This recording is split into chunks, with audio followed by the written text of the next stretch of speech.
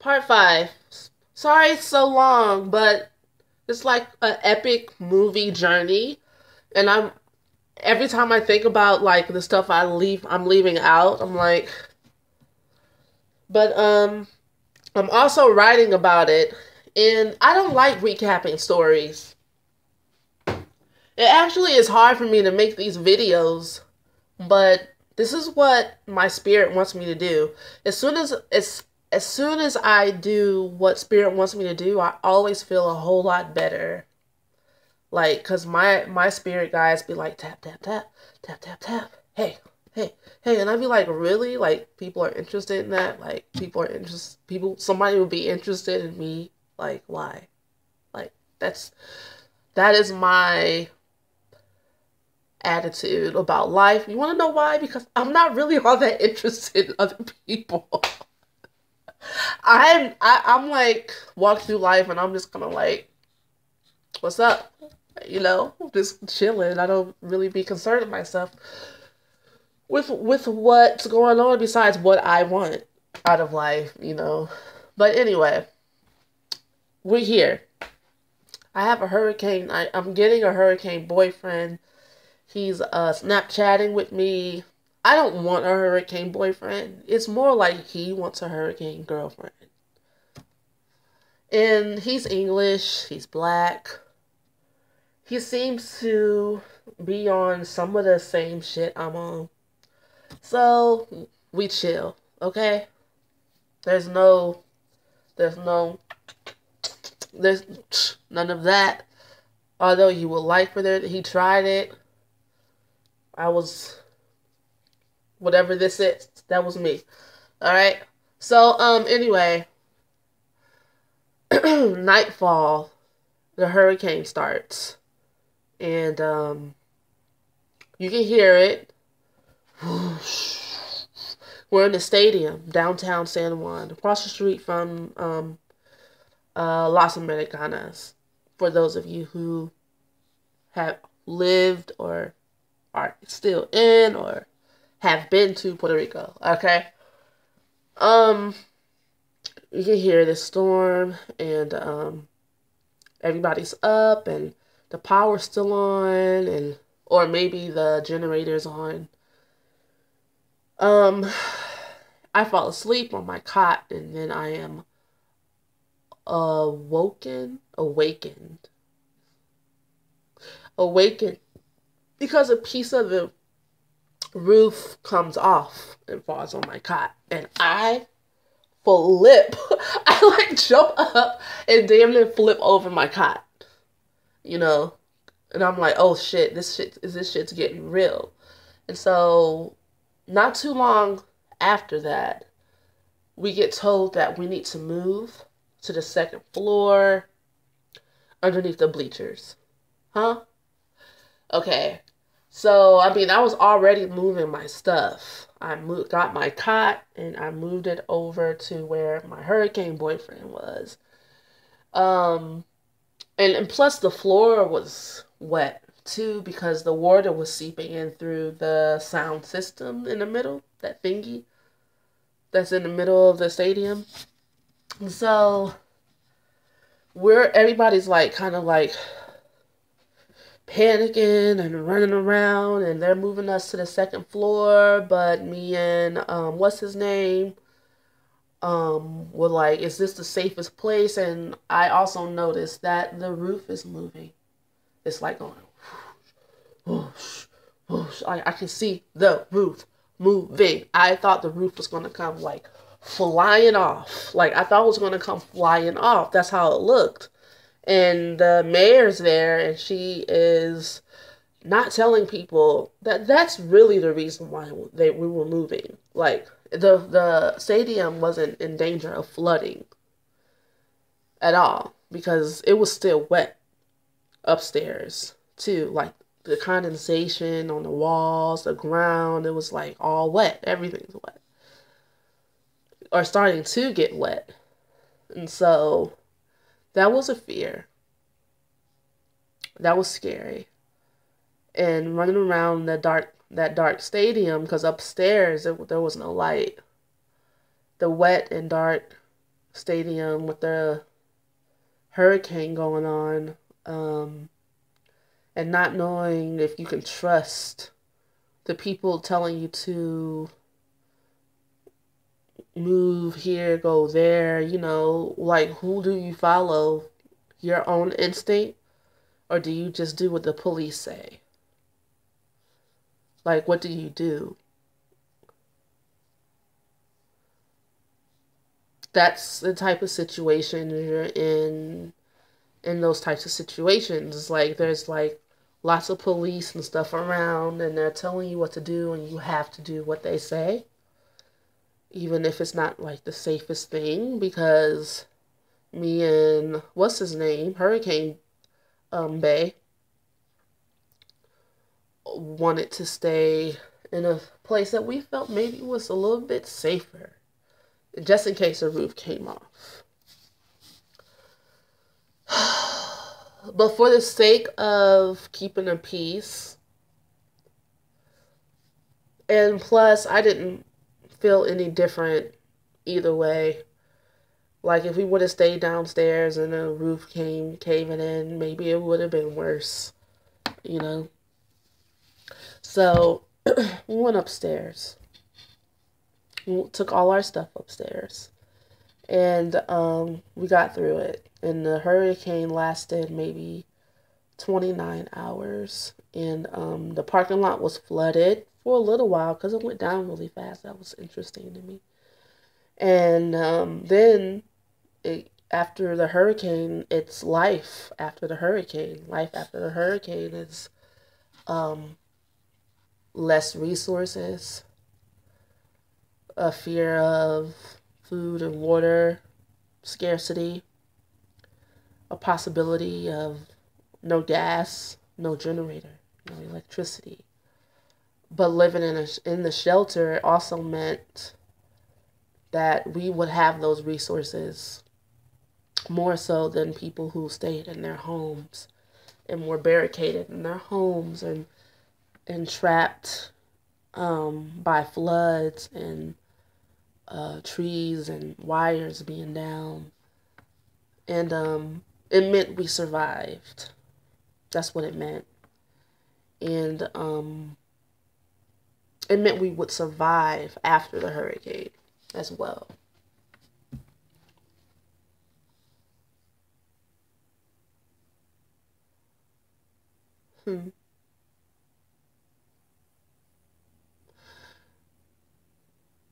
So,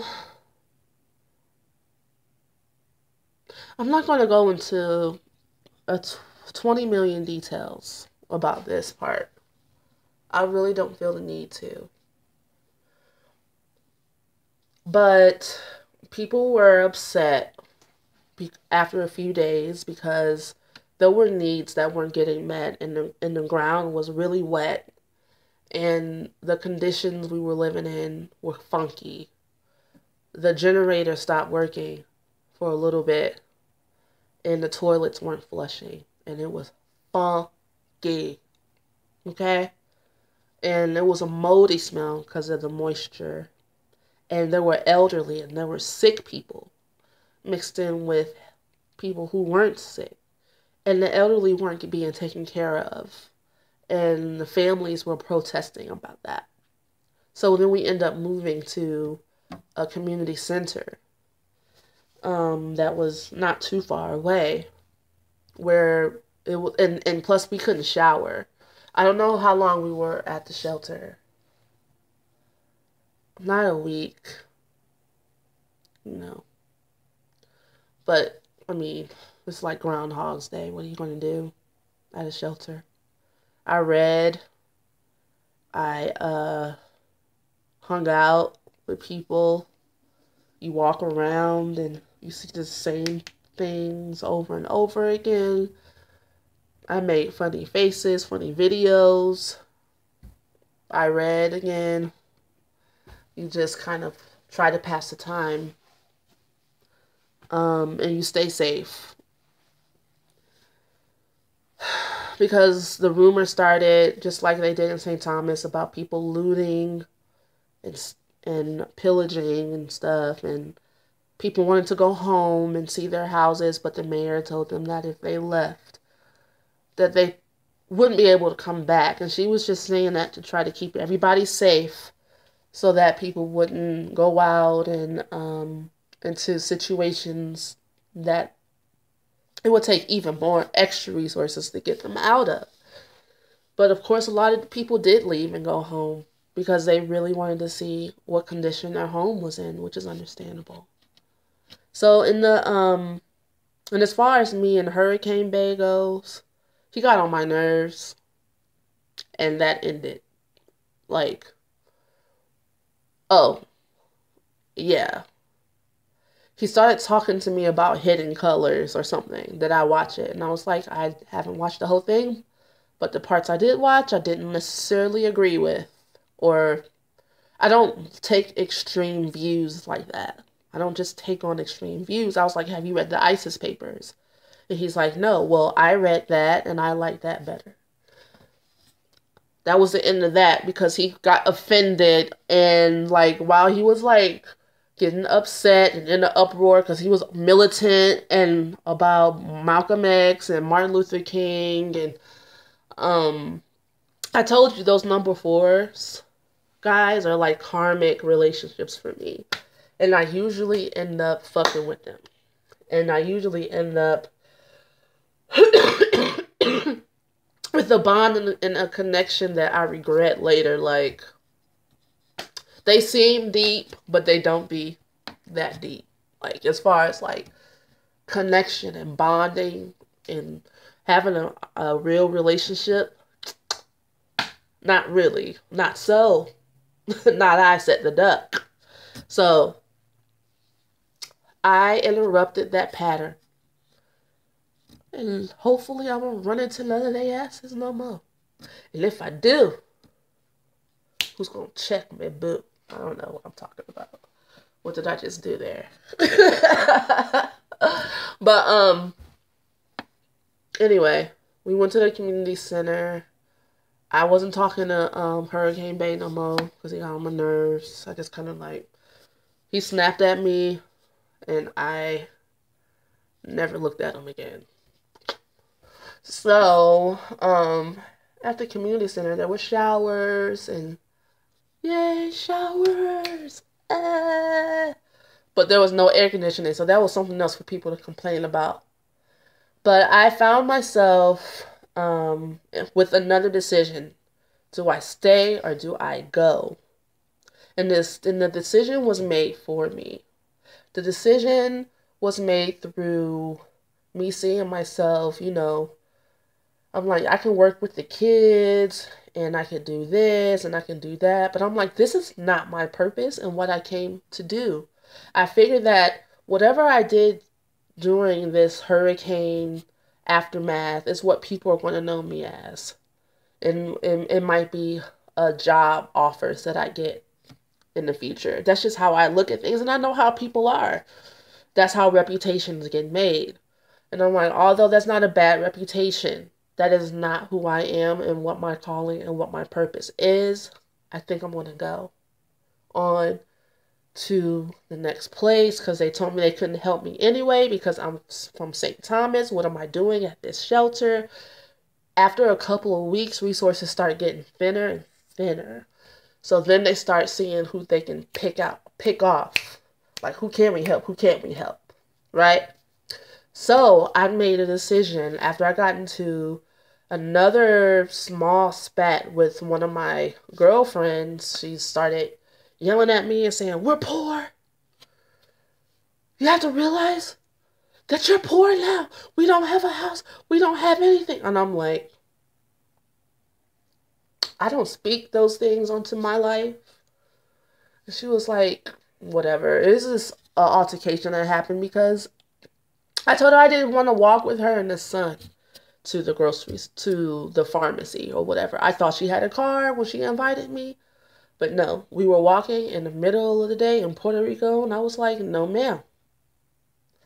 And my body also had started shutting down from eating the processed ham and cheese and white bread sandwiches. Amen. Thank you so much for the food.